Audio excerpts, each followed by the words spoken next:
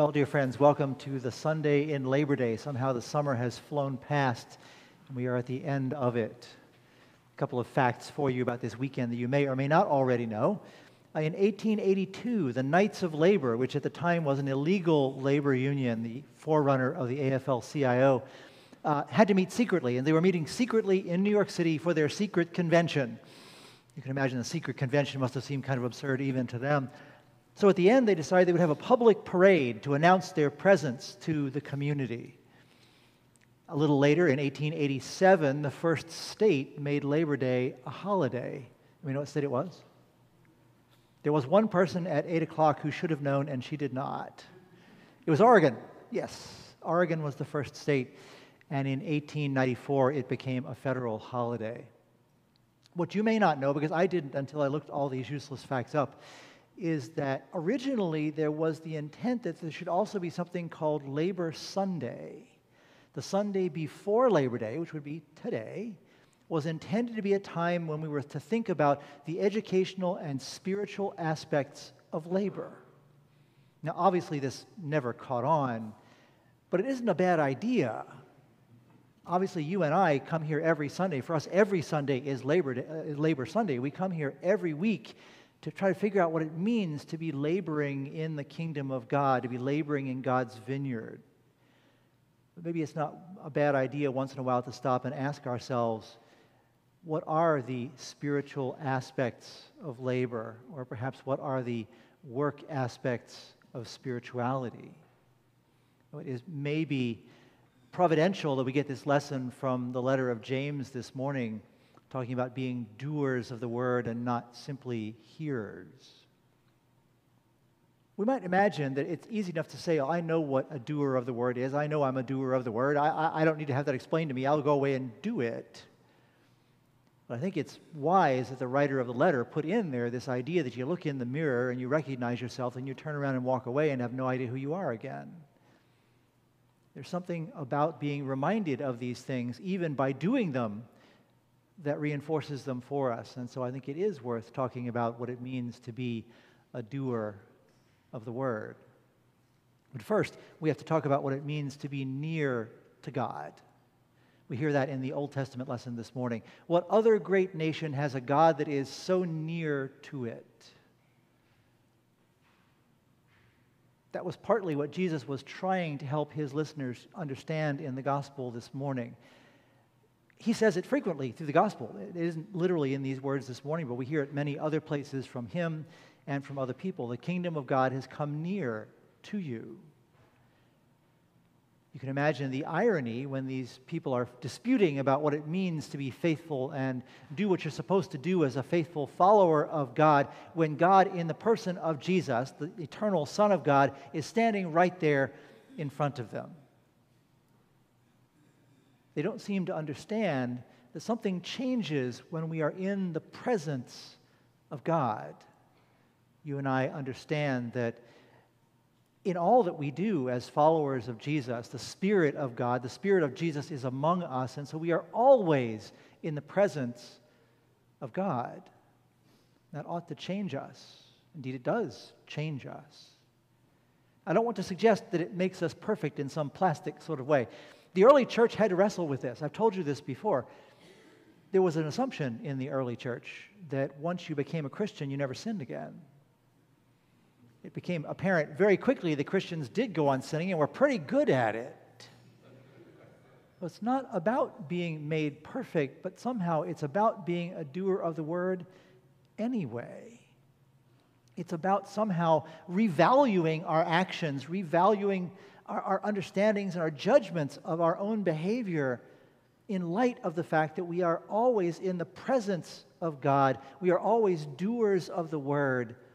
And since the word is Jesus, we are always doers of Jesus. What the people in the story this morning were arguing about were the elements of what had come down to them as the law of Moses. If you go back and look at the first 5 books of the Bible, the Genesis, Exodus, Leviticus, Numbers, and Deuteronomy, you won't find a lot of these things that they're talking about. There's some basic principles there that underlie them. But it seems that even by their time, an enormous number of things had been accreted on top of it. If we do this, we really should do this too. And if we're doing these two things, we really have to do these other 5 things too, or we're being hypocritical. So they come up with this really complex way of living.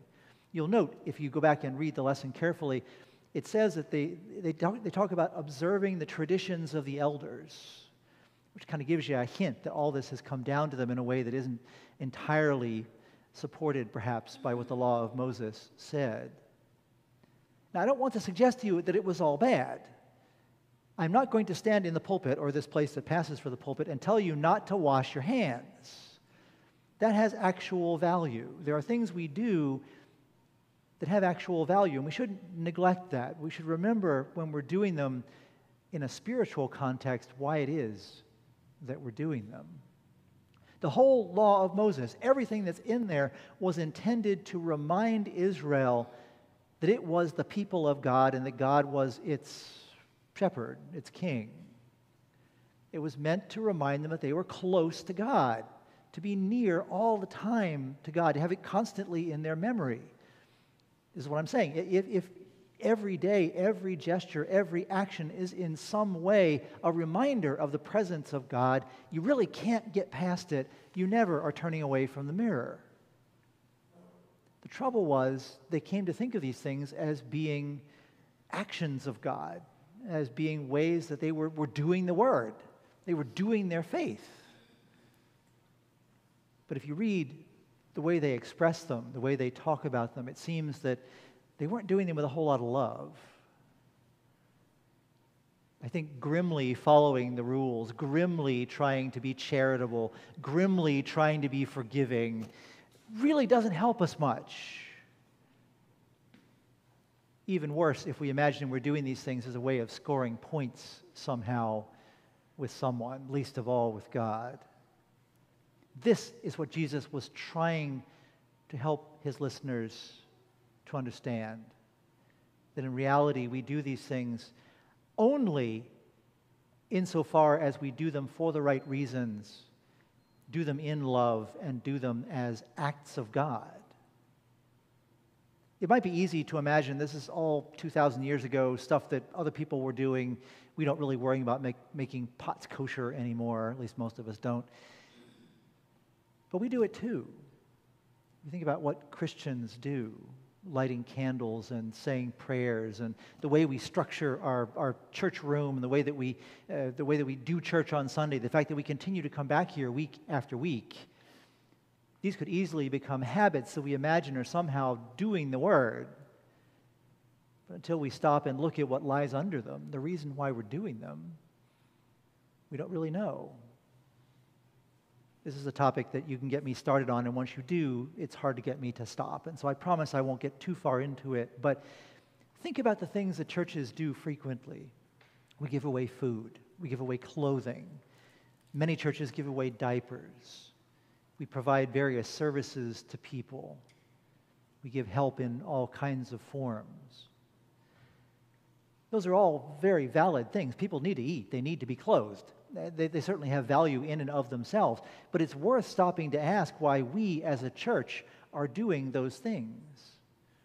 If someone walked in the door, some stranger walked in the door of this place and said, "Why do you have a food pantry?" Would we be able to give an account of our faith, if I may quote from another source, in that action? Is it just because we think people need Nutella and laundry detergent? No. It says something about being Christ-like and recognizing Christ in the person who is in need. Until we recognize that, until we have that underpinning for it, we're not really doing the Word, we're just handing out breakfast cereal. This should apply to absolutely everything that we do individually and everything that we do as a community as we're coming into our season of annual giving and budgeting for the year. This should be prominent in our thinking. We give to the church as an act of God, in the presence of God. We write a budget for the church as an act of God, in the presence of God. We certainly choose priorities for the church, which then tend to drive the way that we spend our money in light of what we understand ourselves to be as a group of doers of the word. We must do those things in love. If we fail to, then we have missed the point. On the other side, if we do in fact do them in love, I want to suggest to you there's a whole lot that shouldn't be all that important to us. I want to suggest to you that it would be a beautiful gesture to feed someone with our unclean hands. It would be a beautiful gesture to help someone up with our unclean hands. It would be a beautiful gesture to somehow try to heal the world with our unclean hands. Because those are the same hands with which we receive absolutely everything that God has promised to give us. The hands with which we receive Jesus himself. And so, dear friends, on this Labor Sunday, let's not overlook the reasons why we do what we do. Let us act in love. Let us be doers of Jesus today and always. Amen.